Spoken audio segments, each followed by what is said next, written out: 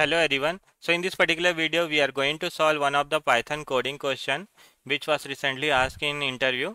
The question is a two-sum problem. So they have given one list like this and they also have given one target, that is a 7. Now what is the question is like two-sum, means we have to do a sum of all the two combination.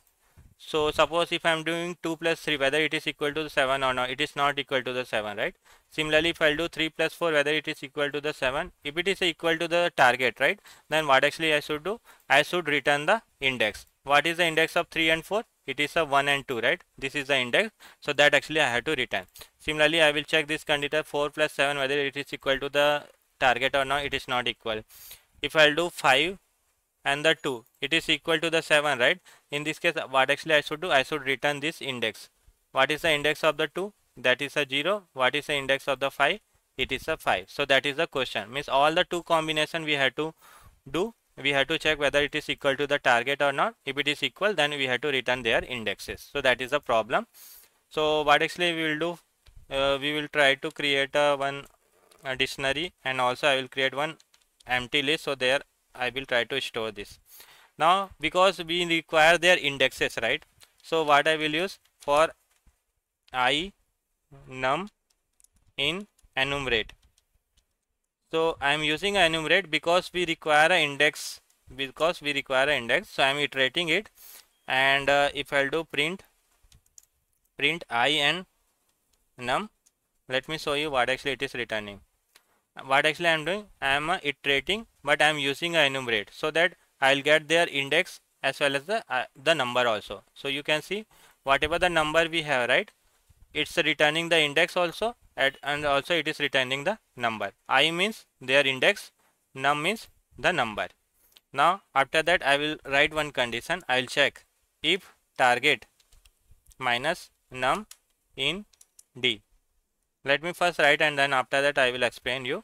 If target minus num in D, then what I will do, I will try to append new dot append D target minus num and the index. Otherwise what we will do, we will do D num equal to the I, D num equal to the I. Now if I will try to print new, let's see if we are getting a output or not, what actually we are looking for. Let's first debug, and then we will try to understand what is the logic actually I am applying. So you can see we are getting the output 1 plus 2. This condition if I will do, I will get 7.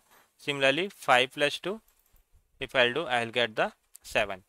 So I am returning their indexes. That was the problem. Let's try to understand. So what I am doing, I am first iterating it through a enumerate so that I will get the index as well as the number. After that I am writing one condition, if target minus num in D.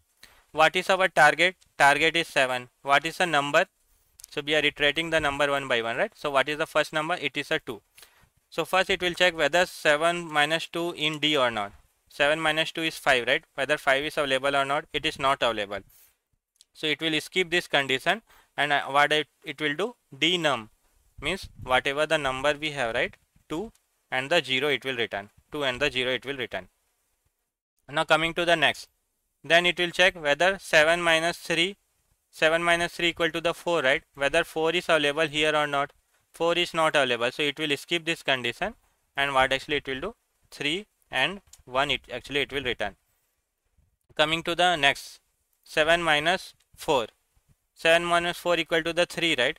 Whether 3 is available in a D or not. 3 is available. 3 is available, right? Then in this case it will come into this condition, and what actually it will do, it will return the index of this as well as what is the target minus num. What is the index of 3 it will return, and also what is the index of this 4 it will return. So I am getting the 1 and 2. I am getting the 1 and 2.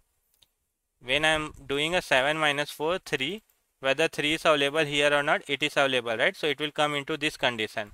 Now what actually we are doing, append here, D target minus num. What is the index of this? So that we have to return. Index of this is 1, that actually we are returning. And what is the index of the 4? That is a 2. So that is the thing we are returning. So this is the logic actually we have applied. Try to do a debugging and try to do a practice, you will get a better idea. There are multiple ways to solve the same question. You also try to solve in a different approach, or you can follow this. I hope you got the idea.